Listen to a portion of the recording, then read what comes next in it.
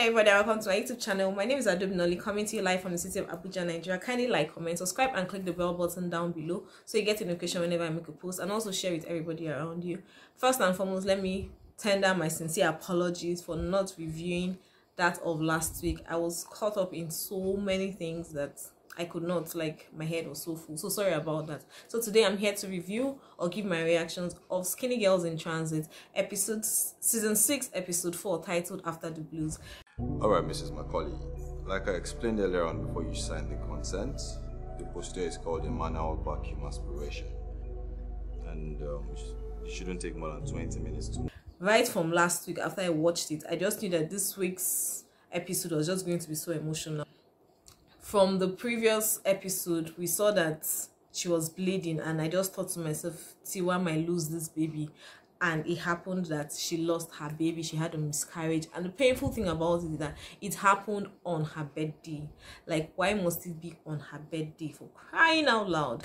So that was so touching, and I didn't like the way Mide handled everything. Why was he destroying the baby cot? Even if, yes, she had a miscarriage, which is not even a good thing, I understand, yeah, you'll be going through some pains, but I don't expect you, being the man, to actually act that way. Then how do you expect your wife to really act, basically? So I didn't really like what Mide did by destroying the baby cot. He should have at least put himself in check, controlled himself for his wife, be strong for his wife. That's what I think, Sha. Although I know men have feelings, yes, but I think you should be able to control your feelings more than the way a woman will control her feelings. Mohammed comes to the house and brings Furad and Nunu for his supposed in-law, and then meets them in a very down mood. First and foremost, why is Wosi always happy? When everybody is sad, Wosi is always happy. And then that her makeup, let me just cough. That her makeup is something else. Like, it's something else.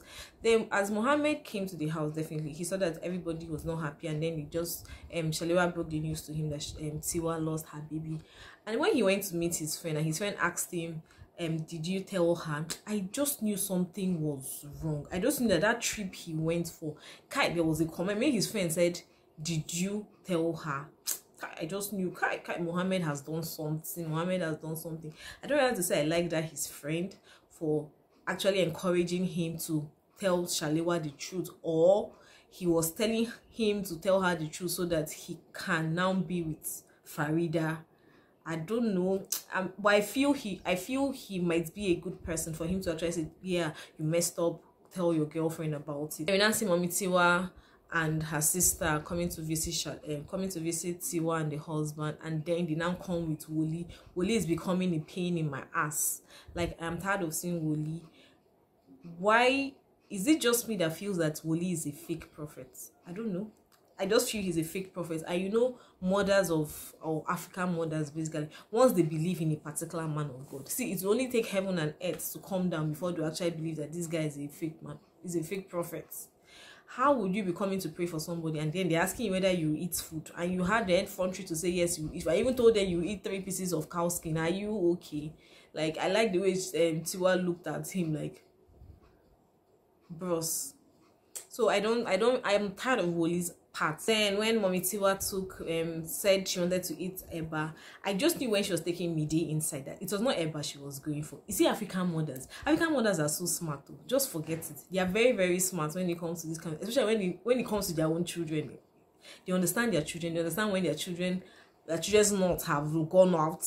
Like, African mothers are just the bomb. So I just knew she wanted to tell Mide something, and I liked the way she took him out and explained things to her that, oh, you know your wife, or your wife is strong-headed and all of that, but you just have to be strong and take care of your wife. I like the way she actually acted that part. That is truly the way an African mother, or a Nigerian mother to be precise, will actually behave. Tiwa blaming herself for losing the pregnancy is what I do not understand. How can she blame her? I thought she had this self-confidence in her. I don't know why everything just reversed all of a sudden. She's no longer fat as before, so I don't know why she's blaming herself for being fat. She's body shaming herself. If she says yes, okay, it's due to the work pressure, no, I can understand work pressure, but not trying to body shame herself. I don't really know why she blamed herself, why she actually, no, I wasn't happy the way she handled that aspect. Yes, you can blame yourself for stressing yourself at work, but not to body shame yourself. You've tried your best. She has even lost some weight. So then the way she's also trying to sideline Mide in all of this, the two of you are in this together. Yes, you're going through an emotional pain. Doesn't mean that your husband should not be with you. That is why people are one, for crying out loud. Yes, husband is trying to understand your pain, trying to be there for you. I don't see any reason why you should just shut him out of your life. This is your baby and his baby. He also lost his baby as well. So I didn't like the way she acted. Then we see Mohammed coming to the house and to see Shalewa, and then Shalewa tries to see, hey guys, calm down first. Then when a lady start asking you questions, as in when she start, not just ordinary, when she start asking you jam questions, just know that she knows what's up. She might not know the full details, but she has an idea of what is going on. And don't just lie, because if you lie, you're making things worse. So Shalewa already knows that Farida traveled with Mohammed to Kanu for the wedding, and if we remember very well, I know Shalewa was trying to beg Mohammed so that she could go with him to Kanu, but Mohammed was like no, that she shouldn't come, maybe some other time. And all of a sudden Farida was there for the wedding. So Shalewa saw Farida definitely, and we're like, why would Farida go with you? Mohammed tried to explain all of that. You know, there is always an explanation to every action. So explanation keeps going on, and then Tiwa comes in, and Mohammed sympathizes with Tiwa, sorry for your loss and all of that. Tiwa now goes to see her mom, and her mom is like, trust Mommy Tiwa now. Mommy Tiwa is like, why are you going to with that bag? You're like, I'm going to my room. Which room? You don't have a room again in this house, so go back to your husband's house. And I like the way Mommy Tiwa actually acted here. Like, yes, your husband is not beating you. He's not trying to, he's not misbehaving. So why are you leaving your husband's house? Why are you leaving your matrimonial home? This is my own matrimonial home, so you do not have a room here anymore. You shouldn't give room for the devil to come in. I like that. As far as he's not beating you, there's no form of domestic violence, he's not hurting you emotionally and all of that. Yes, you might want a day or two to think, but make sure the man is in the know of what's going on. And Mommy Tiwa had to invite her son-in-law to come and take his wife. Like, then Mohammed goes ahead, like, he's sorry that he did not know he's not supposed to tell Tiwa and all of that. Upon sympathize with Tiwa, and he just breaks down. Why is there anything I do? Nobody appreciates it. And like, Mohammed, what is happening? I just do cry. Mohammed seems to be a very emotional person, but then Shalewa was trying to console him. No, it's not like that. It's okay, it's fine, it's all right. And then goes ahead to hug him. Like, you know, there's some hugs that you receive like this, everything just as if your whole problems have just gone down the drain. So I think that was just the hug Shalewa gave to him, and he just goes ahead to break the news.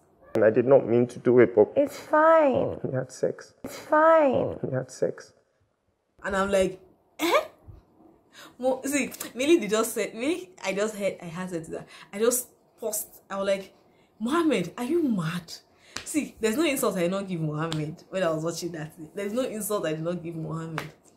Shalewa just, you know, this kind of when they just tell you something, you're trying to digest it, or you're trying to say, is somebody in this room with me that just said something?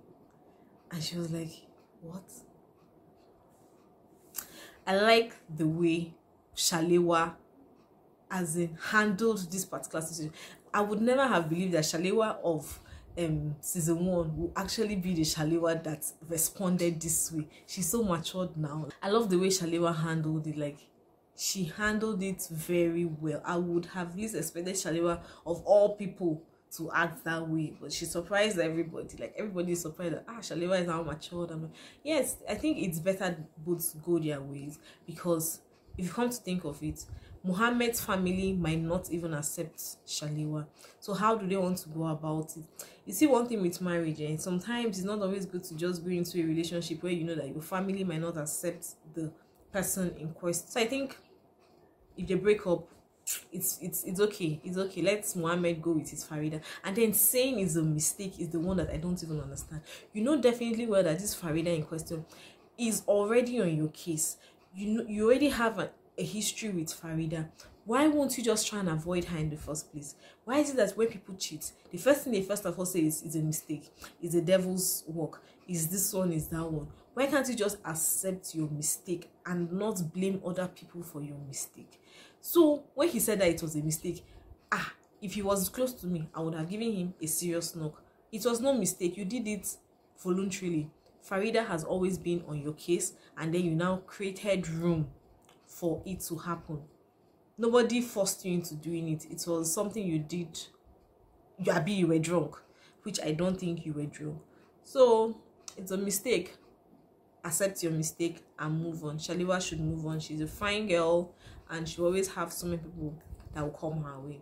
And then Mide comes around. See, Mide is a sweet guy. Mide is a sweet guy. Like the way he like show me how to love you and all of that. I was like, oh my god. Like I love the way it all ended. Like this particular episode ended. I was thinking it was just going to end in Shalewa and Mohammed's breakup, Tiwa and Mide trying to quarrel or Tiwa trying to move out of the house. But thank God at least that Tiwa and Mide are back together. So let's see what episode 5 would offer us. Thank you once again for watching my video. Hope you enjoyed this particular episode. Have yourself a lovely day ahead. Bye.